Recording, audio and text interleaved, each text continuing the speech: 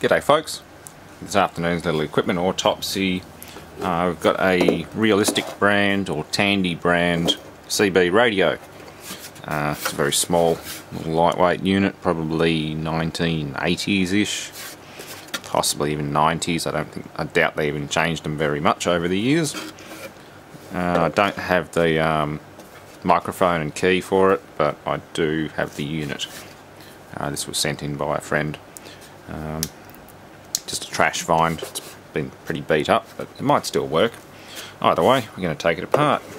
Hopefully non-destructively, because once I work out what the pin inputs are for power, I'll power it up and see if it even comes on. I know the CB radio's sort of more of a hobby thing these days, with HF radios taking over, and obviously Bluetooth communications and mobile phones. The old CB's probably going the way of the dinosaur, but they're kind of fun to play with. I remember playing with one years ago when I was a kid, so it'd be kind of cool to put a CB in the Mercedes or something like that. Let me grab my electric screwdriver and see what we can do.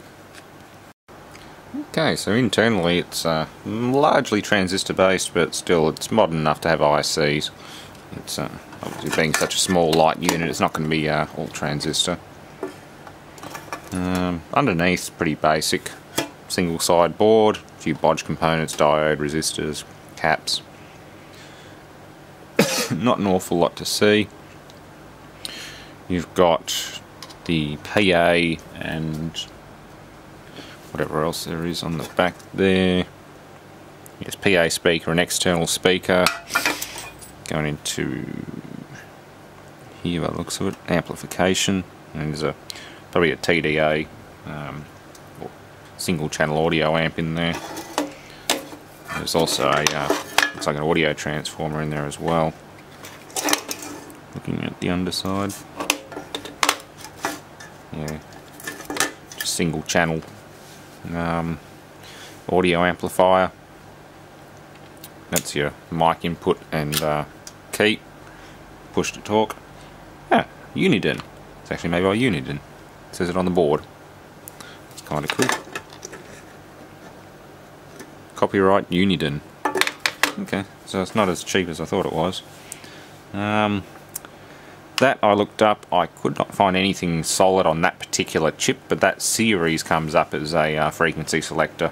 So that's, considering it's tied straight into the front panel frequency selection knob, that's exactly what it does. And so is the rest of this stuff here. That's probably a crystal in there.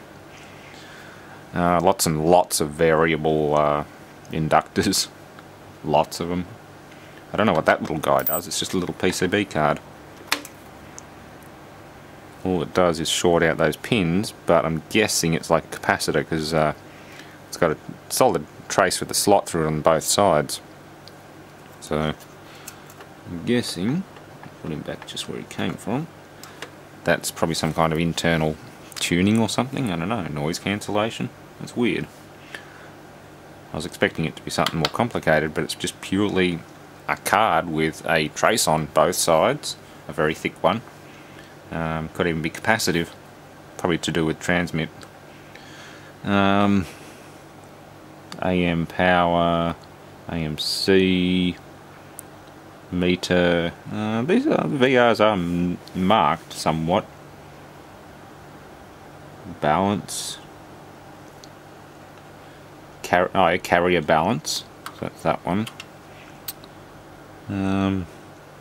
Final bias. Can't quite see it. Drive. There's drive, final bias. VR1S. That's all it says. VR2 squelch trim. There's a bit going on in here. At least it's all fairly basic stuff, and they actually tell you what it is on the board, at least for the most part. They don't tell you what the ICs do, but they do tell you what the VRs do. Oh yeah, VR3, transmit frequency, TX frequency right there. There's the crystal. Don't know what that is. It says FL1. It could be a relay. I don't know. Or another big encased inductor or something like that, but that is transmit frequency and it's crystal, so there's a trimmer and all these are adjustables. Another crystal, so 2 crystals in there. What are you? 10.24 megahertz and 10.6 something megahertz. Okay.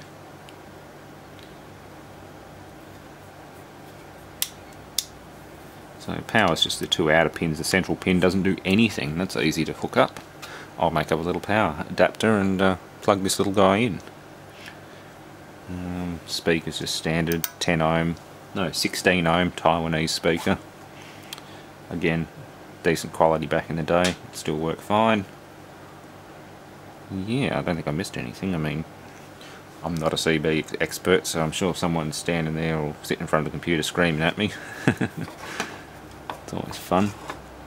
A couple of transistors on the back there too. There's 2 of them. One will probably be, well, that's probably your transmitter amplifier by the looks of it. Given that what the you've got final output bias and driver, and these 2 transistors on the back of it going straight to the antenna socket or coming to and from the antenna socket. So that's probably the output. Cool. Alright, we've got power, and I even found a crappy old, it's like a HF marine antenna, but it should work with this. Hey. Very dirty. It has had water sit through it. You can see by the top cover. It's been a bit wet.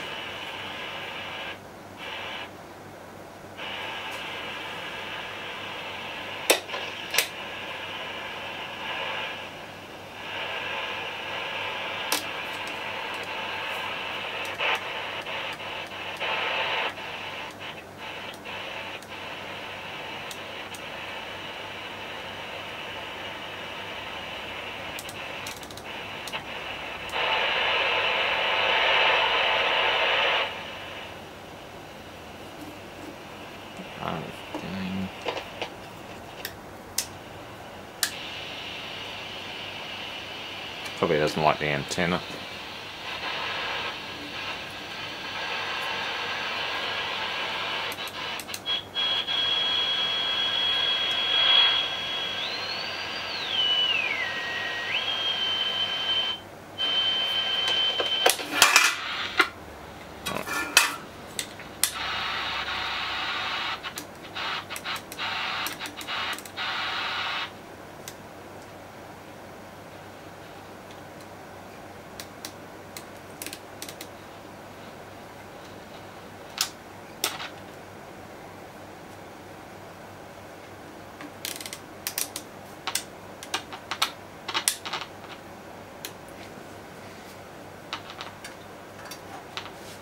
I've completely lost everything now.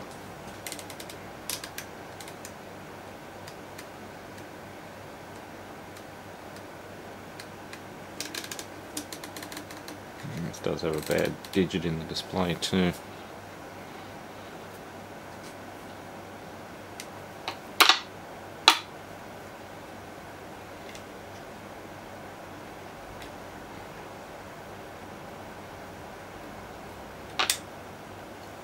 That's CB.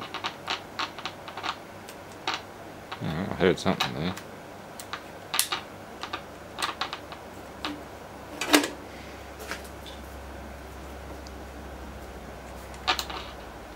Should hear something.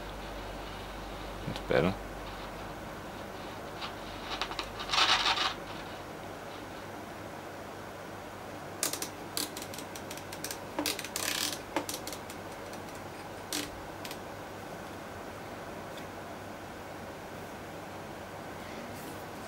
Well, I've lost everything now.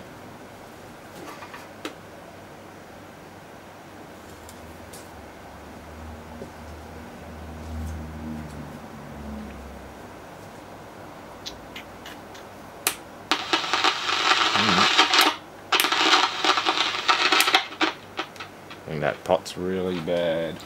Select the switch, whatever you call it.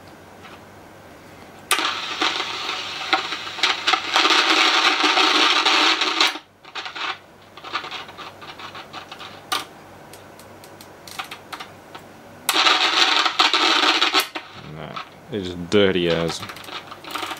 Doesn't explain why I'm not getting anything anymore.